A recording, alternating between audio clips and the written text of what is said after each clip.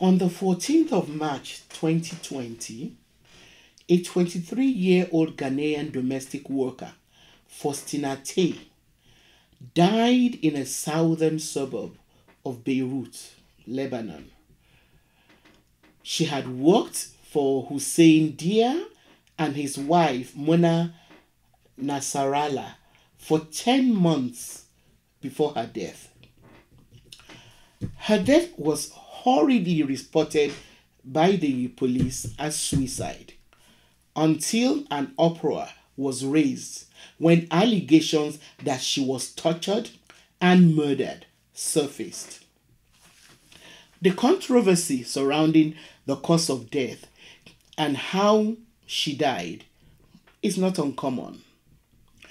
Faustina, like millions of other Africans, was a victim of a modern-day system of slavery, which is practiced in the Gulf region called the Kafala system.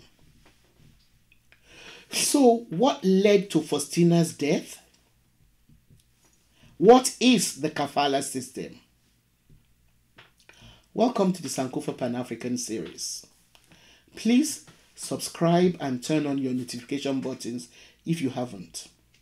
Also, please support us by pledging a token amount to this channel through Patreon so that we can continue to bring you videos like this one. And no amount you pledge is too little. Thank you.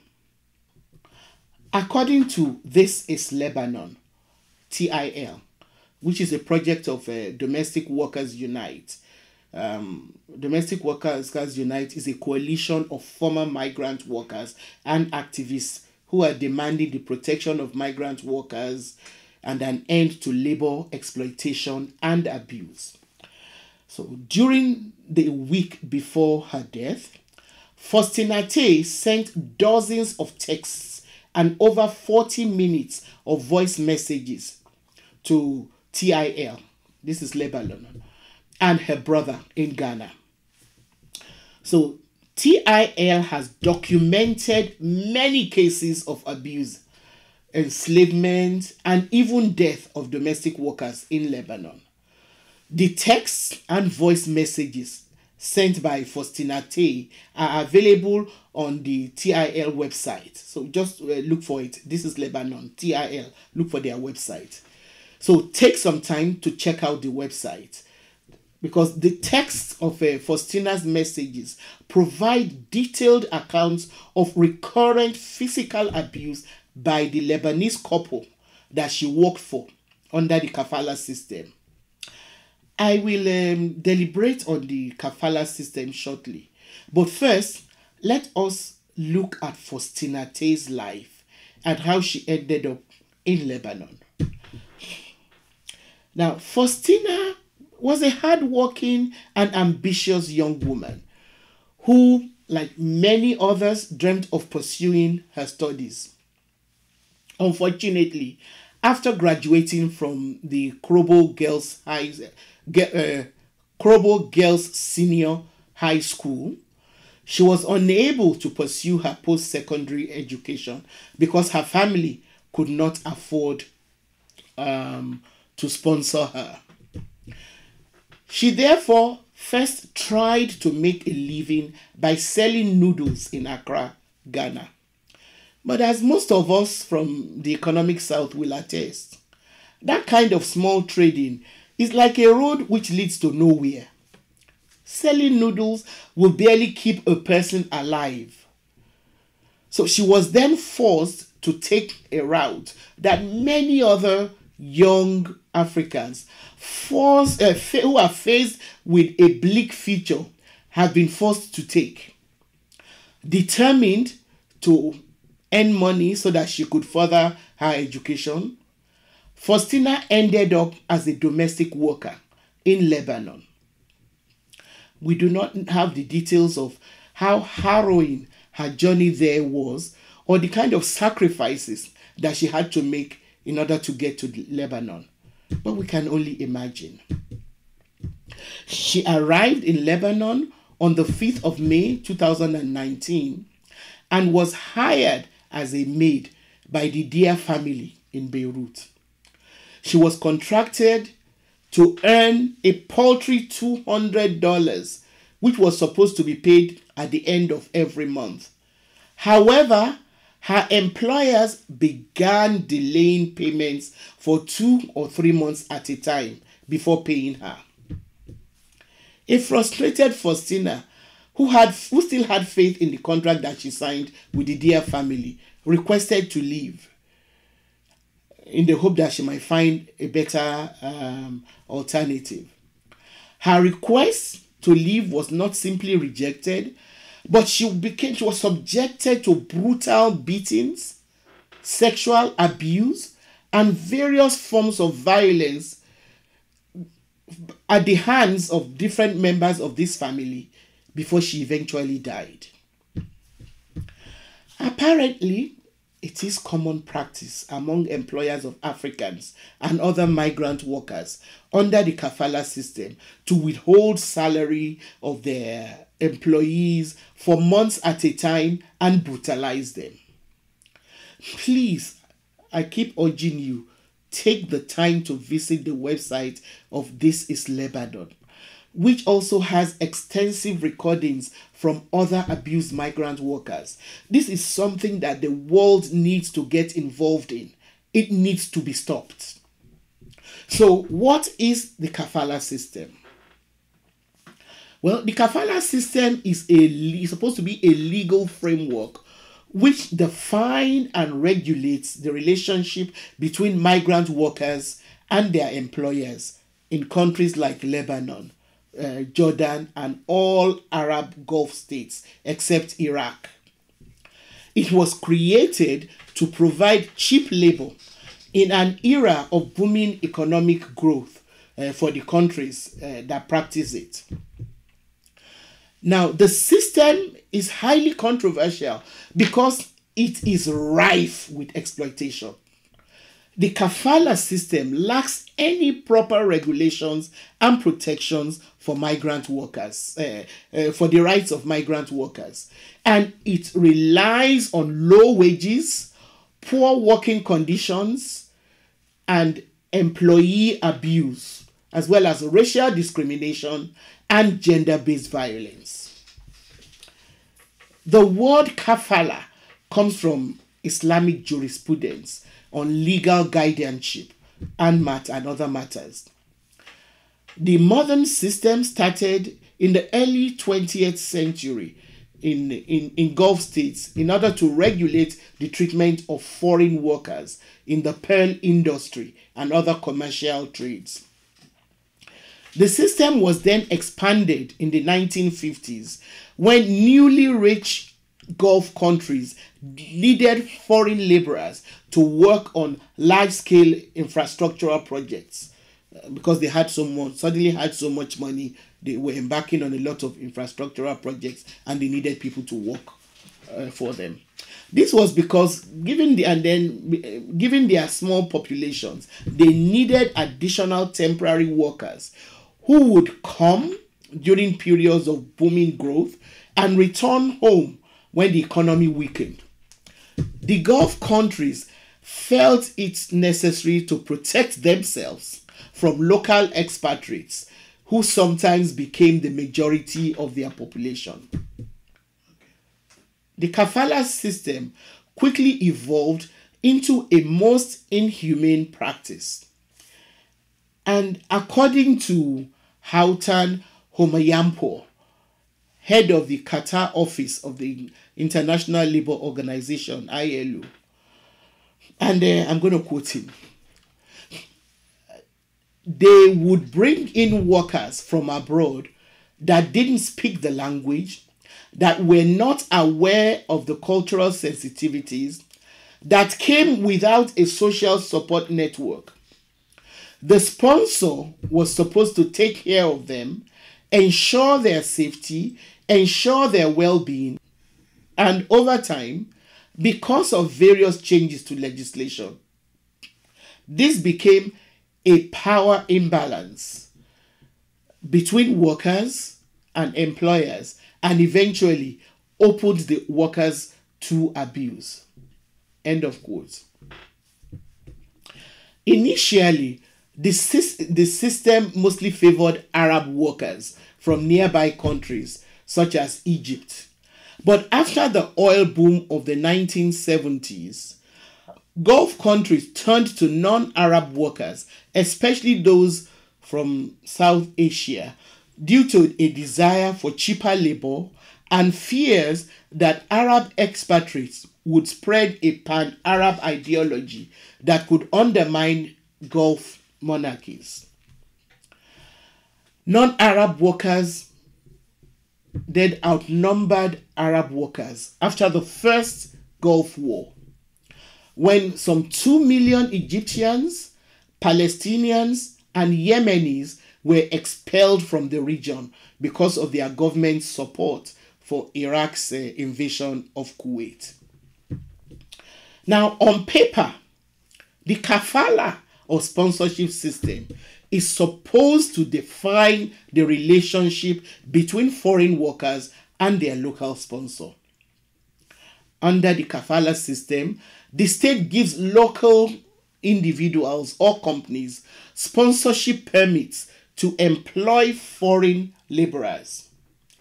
In Bahrain, for example, the system is so ingrained that it is a government agency which is actually the employer or worker's sponsor. Under the Kafala system, the sponsor covers the travel expenses and costs of housing, often in dormitory-like accommodations for non-domestic workers, whilst in the case of domestic workers, the workers are housed in the sponsor's home. Sadly, in most cases, rather than hire individuals directly, sponsors sometimes collude with private recruitment agencies in the countries of origin of the workers to find workers and facilitate their entry to the host country. So one of the problems with the Kafala system is that it falls under the jurisdiction of interior ministries rather than labor ministries. As a result of this, migrant workers have no protection under the host country's labor law. This makes them vulnerable to abuse and exploitation, as it denies them the right to enter a labor dispute process, or even join a union. They're not allowed to even join unions. Also, because workers' employment and residency visas are linked and only sponsors can renew or terminate them, the system allows private citizens, rather than the state, to control the legal status of the workers. This creates a power imbalance that sponsors exploit in most situations. Workers need their sponsors' permission to change jobs, end employment, and enter or exit the host country. So leaving the workplace without the permission of the employer is an offense that results in the termination of the worker's legal status, and it can result in imprisonment or deportation. Even if the worker is fleeing abuse, workers have no recourse whatsoever in the face of exploitation, which is why the system has been described by many experts as modern-day slavery. The Kafala system is practiced in the Gulf Cooperation Council, GCC countries, and the United Arab Emirates, as well as Jordan and Lebanon. Sadly, a lot of African youths who are forced by the increasingly difficult economic circumstances of their home countries continue to fall victims to this vicious Kafala system. It is the same warped global economic system which drives young Africans across the desert and perilous transatlantic journeys towards an elusive life in Europe. Under the Kafala system, employers regularly confiscate passports, visas, and phones, and they confine domestic workers in their homes. In other words, they imprison them in their homes. Non-domestic workers often live in overcrowded dorms, which have become especially dangerous during this coronavirus pandemic. Often, Kafala workers are forced into debt, a kind of debt bondage. This is because although most host countries require employers to pay recruitment fees, these often get passed on to the workers, who then take out loans in order to pay for them to, and by taking out those loans, they then become indebted to their recruiters. Employers also sometimes reduce or withhold workers' wages, and they do so. They claim to do so because they say they need to pay off recruiters, but often they just do it to punish the workers. Now, the Kafala system encourages forced labor because recruiters use deception or coercion to entice workers, who then end up being forced to do the kind of work that they did not bargain for. The contract substitution is also a common tactic that is used to commit workers to accept poor wages and horrible working conditions by signing multiple contracts, often in languages that they don't understand. And once the workers are entrapped, sponsors can then sell their visa to another employer while remaining the official sponsor. The new employer is therefore not under any obligation to keep the same terms as the original one. The new employer can then force the worker to take on different types of work or lower wages. It's all very, very disturbing. The system also forces workers to depend on sponsors to remain in the country legally, because sponsors can invalidate their status for any reason. Most of these workers often take jobs that nationals of the Gulf countries find undesirable for financial or cultural reasons, such as construction, domestic work, or in service in some industries. They also earn less than locals. White-collar workers and those from Western countries, of course, generally receive better treatment.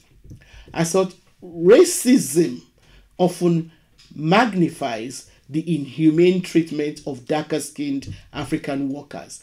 And the 2020 UN report on racism in Qatar, actually found that foreign workers of all income levels reported that their salaries depended on their countries of origin, and that despite possessing professional degrees, some migrant workers reported being relegated to low-income jobs, most commonly linked to and occupied by workers of their racial or ethnic group. It's just sickening. So it doesn't matter what their qualification is, their country of origin or their skin color will determine the kind of jobs that they're given or the kind of salaries that they earn. In the same way, gender-based discrimination also plays out in the Kafala system. The gendered abuses of the Kafala system are especially worrisome, given that in some countries, such as Lebanon, women compose the majority of Kafala workers. So domestic workers, usually women, face the most abuse, including sexual violence. But victims often do not report, out of fear of their sponsors or the danger that they can be charged with crime, because certain countries such as Kuwait and Qatar have imposed female workers and have imprisoned female workers for engaging in extramarital sex, even in cases of rape. So a female domestic worker who is being sexually abused is in a catch-22 situation. She can't leave and she cannot report because she might be imprisoned for having engaged in extramarital affairs. So what should be done to stop this? I believe that the Middle East lags behind other regions in ratifying international agreements that protect workers. This needs to change. For example, no host country has ratified the ILO's Domestic Workers Convention, which commits signatories to setting a minimum wage, eliminating forced labor, and ensuring decent working conditions, among other forms of protections. Even where laws do protect workers, they are often poorly enforced. The countries that practice this odious system should be compelled to ratify international agreements that protect workers. African countries also need to look more closely into the well-being of their citizens who are forced to go and work in countries which practice this kind of modern-day slavery. Thank you for watching. Don't forget to subscribe to the Sankofa Pan-African series channel.